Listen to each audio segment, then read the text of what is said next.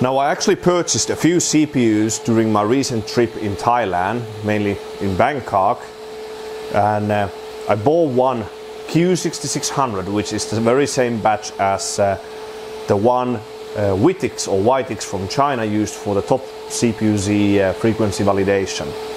So far, based on ambient testing, I really feel there's some secret about this CPU. There could be one very significant individual core in this CPU. So I wanna try, does my instinct give me or lead me to the right direction? I wanna see if this CPU could actually do very high frequency, at least on one of the cores.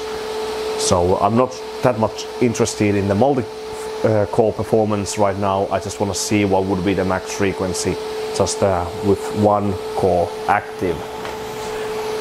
So system exactly the same as last time. RAM-based Extreme, Team Finland edition, Dominator GDX2 memory, F1 dark, CPU container, Cryonaut Extreme, thermal paste, Seasonic Prime 1300 watt platinum, and so on. So let's see what happens.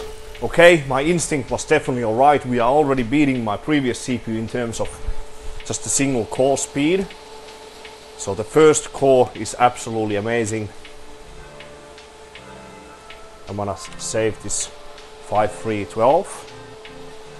My previous was only 52. Q6600 is full of surprises. You have those mega multi-core capable CPUs like the one I got from Sam Tabaka, and then you have these really weird like single-threaded monsters. I'm at -120 at the moment. This is my first boot.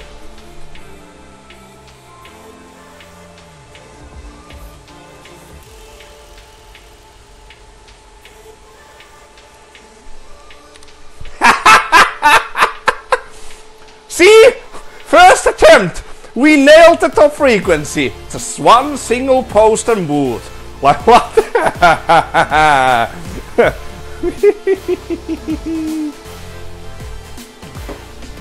Damn, my instinct was alright. But this time, because I've been moving the FSP way too much from 550 all the way up to 600 plus inside the OS. Okay. I probably have to reset the system and try to post and boot higher, because there's a limit how much you can move. Okay, I just checked and the 5455 works. So let's try a bit more, but I think 55 not gonna happen.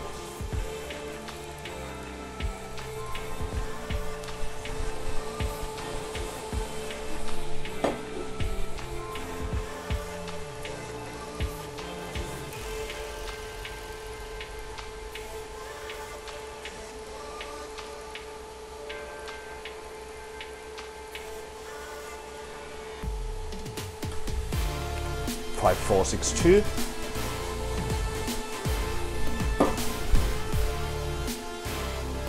Okay, it's crashing, but I think we got it. 5, 4, 6, 2. Okay, we want 5, 5. No idea what's the needed FSP.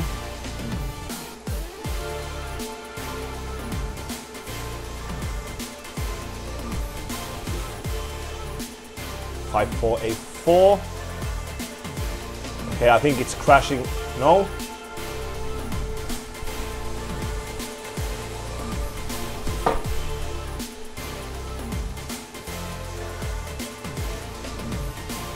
Five, 5, 0, 5. Okay, we got it.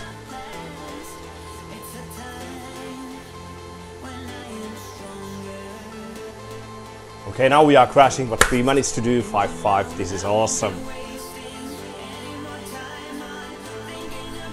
5-5-3-4.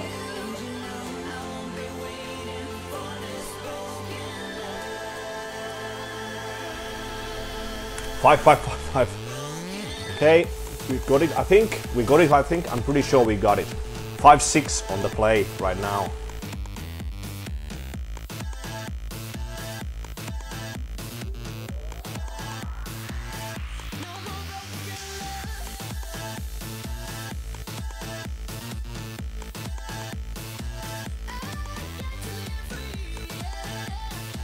Well, that's 5.6.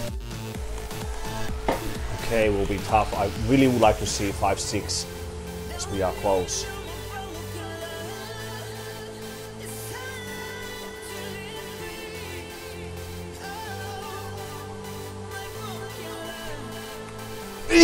We saw it! We saw 5.6.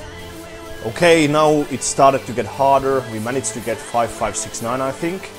We saw 5.6 twice, but it doesn't really want to go. So don't know what I want to do. I might just run some of these single core tests now, because I don't want to come back at this just for two different results. So now I set the memory and everything. Okay, it's not going well.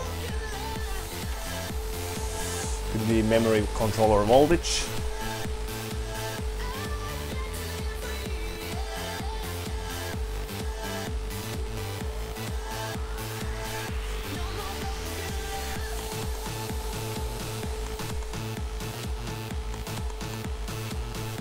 I think so. Okay, the CPU ended up being quite weird if you ask me. It just couldn't run any of those benchmark tests, like single threaded tests like PyFast 1M at above 5.3 plus. So not even close to 5.3. Even at 5.2 plus in PyFast it was giving errors at the very end of the test. So that was very, very weird. The only thing the CPU is really good for is the CPU-Z core frequency validation. I purchased this CPU during the first day of my recent trip in Thailand, so on the 25th of November last year, as I'm doing this session on the first day of January 2024, so almost 1.5 months ago. I went shopping in two of the largest IT related shopping malls that usually have second-hand components available. I was doing this walk around when I was waiting to get my room at my hotel, as I arrived quite early on in the Bangkok city, and of course I had many of the known batch numbers of the CPU models I was mainly looking for, and I found a few on Pantip Plaza. Pantip Plaza still has quite a few IT related shops open even after COVID. They do have some second-hand items available, but not that many. They did have 775 stuff, but not any 3066. And usually on the newer sockets, they only have those locked CPUs. I purchased just 2 or 3 CPUs during this trip, as I only wanted to buy those that I knew could have some potential based on the batch numbers. I did the same thing on my earlier trip this year in July. I bought a few CPUs, but they actually weren't that good when I tested them when I arrived at home. Palladium Plaza used to be a very big shopping mall before COVID, but COVID has kind of ruined the whole place. All of the shopping, or all of the shops on those floors that usually had a lot of them, they were all closed. I don't know if they have some of those stuff available at the some kind of night market next to the Palladium Plaza. At least they told me so, so it's kind of sad, but there weren't many shops anymore remaining at Palladium Plaza. So it's kind of sad because previously, before COVID, Bangkok used to be a very nice place if you wanted to find some very old PC components for a good price. Even Hong Kong in July, it wasn't very good because these old components, they aren't very good market to make some money in a very expensive place like Hong Kong. So I think the best place to score these old CPUs, old buffer boards, etc. would be China, like Shenzhen, for example. That's a place where I would like to visit at some point in the very near future. So when I actually arrived at home after this recent trip, I tested this Q6600 and I thought that it's actually really bad CPU.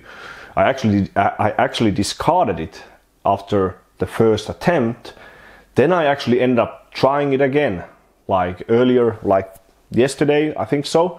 And I saw something that really raised my instinct. I really thought this CPU could have some secret when you run it on LN2, and I was absolutely correct. On the first post, on the first attempt, I already broke the CPU-Z core frequency record, so 5.44 on the first attempt.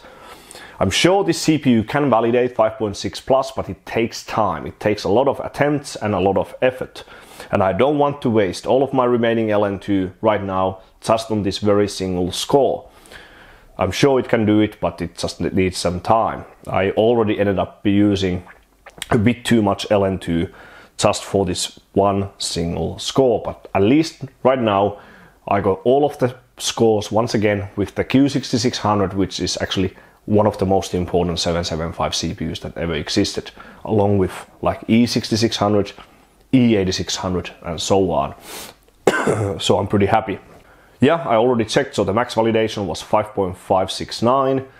I did many validations between 5.4 and 5.56, and we saw 5.6 plus 2 times, like 5.607 and 5.612. But sadly I couldn't validate them, it just hang. Sometimes when I pressed the ZFSP button or right after it showed the frequency on CPU Z, but that's what it is right now. So this score is already uploaded at hardwarebot.org when you are watching this video, so please give me a thumbs up and subscribe to my channel. If you like to see this video once again, maybe consider about joining my Patreon Discord channel. And yeah, I guess that's pretty much it. So hopefully you like to see my legacy overclocking content once again, and I will see you on the next one.